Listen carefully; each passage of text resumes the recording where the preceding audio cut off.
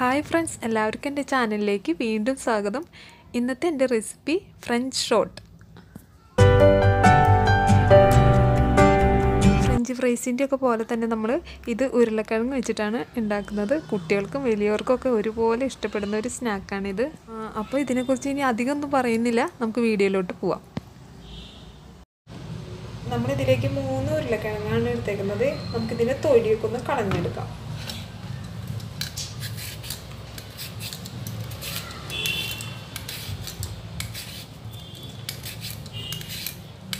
ഇതുണ്ടാക്കി കഴിഞ്ഞ് കഴിഞ്ഞാൽ French fry പോലെയൊക്കെ തന്നെയാണ് അതിൻ്റെ ഒരു ഷോർട്ടായിട്ടുള്ളൊരു രൂപം. അപ്പോൾ എല്ലാവർക്കും, പിള്ളേർക്കും വലിയവർക്കും ഒക്കെ ഇഷ്ടവും. അപ്പോൾ നമുക്ക് 4 മണിക്കൊക്കെ പെട്ടെന്ന് തന്നെ ഉരുളക്കിഴങ്ങ് വീട്ടിലുണ്ടെങ്കിൽ ഉണ്ടാക്കി കൊടുക്കാൻ പറ്റും. കുറച്ച് കൂടുതൽ ഉണ്ടാക്കണം എന്ന് വെച്ച് കഴിഞ്ഞാൽ കുറച്ചും കൂടിയൊക്കെ ഉരുളക്കിഴങ്ങ് ഒരു 2 എണ്ണം കൂടിയൊക്കെ എടുക്കാം. ഞാനിപ്പോൾ 3 എണ്ണം എടുത്തിട്ടുള്ളൂ. ഒരുവിധം വലിപ്പമുള്ള ഉരുളക്കിഴങ്ങാണ് എടുത്തിട്ടുള്ളത്. ഭയങ്കര ഇഷ്ടമാണ് മക്കൾക്ക് ഇത് ഉണ്ടാക്കി കഴിഞ്ഞ് കഴിഞ്ഞാൽ. ഫ്രഞ്ച് ഫ്രൈ തന്നെ ഭയങ്കര ഇഷ്ടമാവുമല്ലോ പിള്ളേർക്കൊക്കെ. പിന്നെ ഇതെന്തായാലും ഇഷ്ടമാവാണ്ടിരിക്കില്ല. അപ്പോൾ ആ 3 എണ്ണം ഇതുപോലെ തൊലിയൊക്കെ കളഞ്ഞെടുത്തിട്ടുണ്ട്. ഇനി നമുക്ക് ഇതൊന്ന് നന്നായിട്ട് കഴുകിയെടുക്കാം. അപ്പോൾ ഉരുളക്കിഴങ്ങൊക്കെ നമ്മൾ കഴുകി വൃത്തിയാക്കി എടുത്തിട്ടുണ്ട്. അപ്പോൾ നമുക്ക് ഇതൊന്ന് ഇതുപോലെ 1 2 നല്ല കട്ടിയുള്ളതാണെങ്കിൽ ഒരു 4 ആക്കിയിട്ട് നമുക്ക് മുറിച്ചെടുക്കാം. എന്നിട്ട് ഇതിങ്ങനെ വെച്ചിട്ട് ഇങ്ങനെ ഒരു ചതുര കഷ്ണങ്ങളാക്കിയിട്ട് ഇങ്ങനെ കുഞ്ഞു കുഞ്ഞു കഷ്ണങ്ങളാക്കിയിട്ട് എടുക്കാം. ഇതുപോലെ ആക്കിയെടുക്കാം. നല്ല കട്ടിയുള്ള കഷ്ണങ്ങളാവരുത്, എന്നാൽ തീരെ ചെറുതാവാനും പാടില്ല. ആ ഒരു കനത്തിൽ നമുക്ക് ഇങ്ങനെ ചതുര കഷ്ണങ്ങളാക്കിയിട്ട് എടുക്കാം. അപ്പോൾ മുഴുവനും ഇതുപോലെ കഷ്ണങ്ങളാക്കി എടുത്തിട്ടുണ്ട്. ഇനി നമ്മളൊരു ബൗൾ എടുത്തിട്ടുണ്ട്. നമുക്കിത് കഴുകിയെടുക്കാൻ വേണ്ടിയിട്ട് നല്ല തണുത്ത വെള്ളമാണ് കേട്ടോ ആവശ്യമുള്ളത്. ഇത് ഫ്രിഡ്ജിൽ വെച്ചിട്ട് ഐസ് ക്യൂബ് ഇട്ടിട്ട് തണുപ്പിച്ചെടുക്കുകയാണെങ്കിൽ അങ്ങനെയും മതി. ഇതിപ്പോൾ സാധാരണ ഫ്രിഡ്ജിൽ വെച്ച് തണുപ്പിച്ചെടുത്ത വെള്ളമാണ്. അത് നമുക്കിതിലേക്ക് ഒഴിച്ചു കൊടുത്തിട്ട് നന്നായിട്ട് കഴുകിയെടുക്കും. സ്റ്റാർച്ചും കാര്യങ്ങളൊക്കെ പോയി കിട്ടാൻ വേണ്ടിയിട്ടാണ്.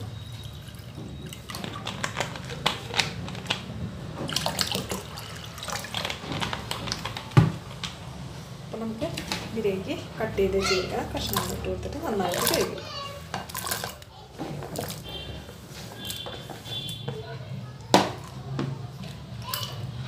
നന്നായിട്ട് അലമ്പിക്കോളാം. നമുക്കിങ്ങനെ ഒരു 2 വട്ടം അങ്ങനെ കഴുകിയെടുക്കണം നല്ല തണുത്ത വെള്ളത്തിൽ.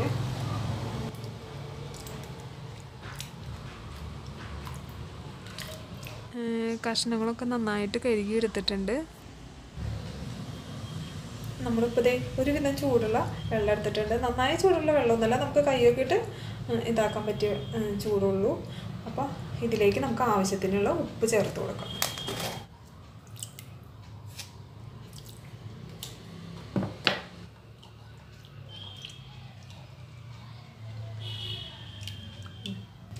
നമ്മൾ ഉരുളക്കിഴങ്ങ് കഷ്ണങ്ങൾ നമുക്കിതിലേക്ക് ഇട്ട് കൊടുക്കാം.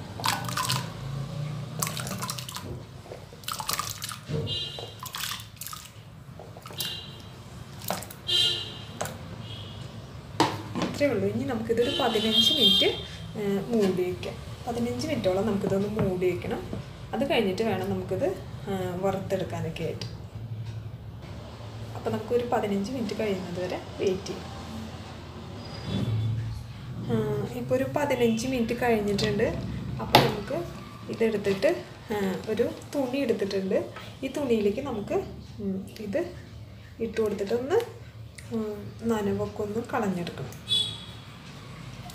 ഇപ്പോൾ കഷ്ണങ്ങളാക്കി വെച്ച ഉരുളക്കിഴങ്ങിൻ്റെ പകുതി ഇതിലേക്ക് ഇട്ട് കൊടുത്തിട്ടുണ്ട്.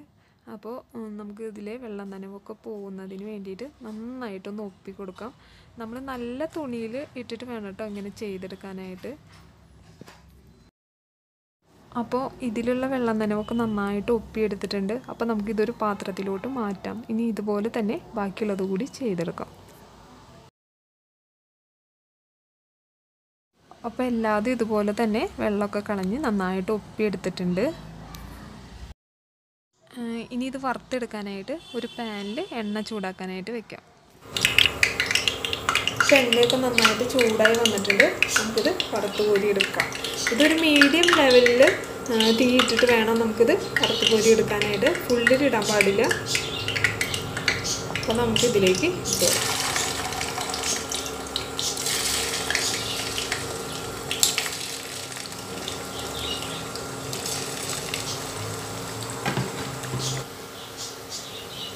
തീ കൂട്ടി വയ്ക്കാനായിട്ട് പാടില്ല. അത് പെട്ടെന്ന് തന്നെ ഉള്ളു വേവില്ല, അത് പെട്ടെന്ന് തന്നെ പുറമൊക്കെ കരിഞ്ഞു പോകും. അപ്പോൾ അതുകൊണ്ട് ഒരു മീഡിയം ലെവലിൽ ഇട്ട് പിന്നെ തീ കുറയ്ക്കേണ്ട വന്നാൽ തീ കുറച്ചും കൊടുക്കണം. അപ്പോൾ അങ്ങനെ വേണം നമുക്കിത് ചെയ്തെടുക്കാനായിട്ട്.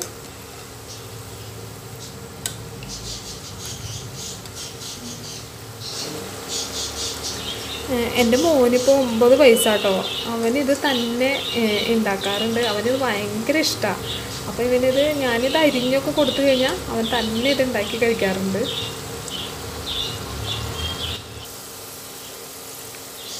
ഇങ്ങനെ ഒരു കളറൊക്കെ മാറി ഒരു ഗോൾഡൻ ബ്രൗൺ നിറം ആകുമ്പോൾ വേണം നമുക്കിത് കോരി എടുക്കാനായിട്ട്.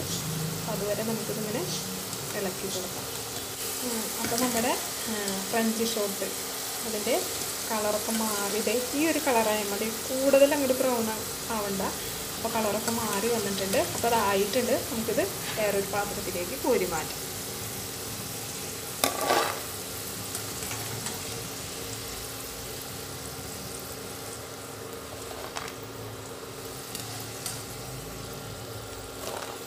ഇനി നമുക്ക് ബാക്കിയുള്ളത് കൂടി ഇതിലേക്ക് ഇട്ട് കൊടുത്തിട്ട് വറുത്തെടുക്കാം.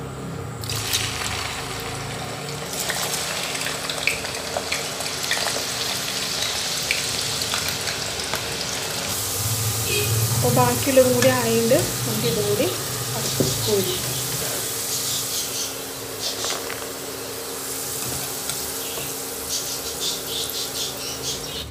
നമുക്കിനി ഇതിലേക്ക് ലേശം ഉപ്പിട്ട് കൊടുക്കാം.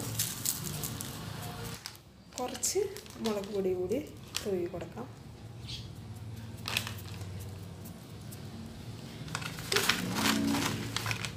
എല്ലാം കൂടിയിട്ട് നന്നായിട്ടൊന്ന് മിക്സ് ചെയ്തു.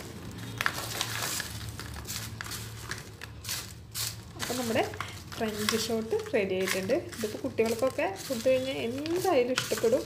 അപ്പോൾ എല്ലാവരും ട്രൈ ചെയ്ത് നോക്കണം.